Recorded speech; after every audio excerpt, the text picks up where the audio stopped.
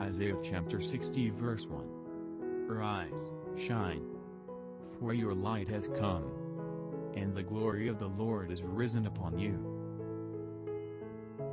You may have been praised by people, because they think you're so lucky, or you seem to look younger, or you seem to be unworried about the bad news these days. Peoples of the world have no spiritual discernment. They will only go through your physical appearance, actions and what's happening to you.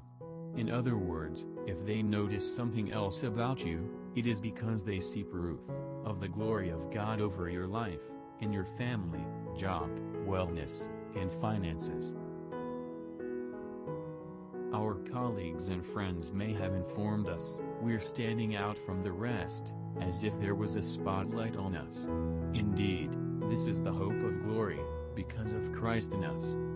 When the glory of God rises upon us, even though we are not eloquent, our words bear power.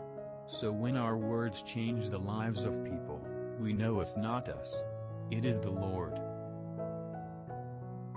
We might be a no one like Joseph, a prisoner set aside, and discarded in a prison. And at that time, the greatest king on earth was seeking Joseph, to have him interpret his dreams.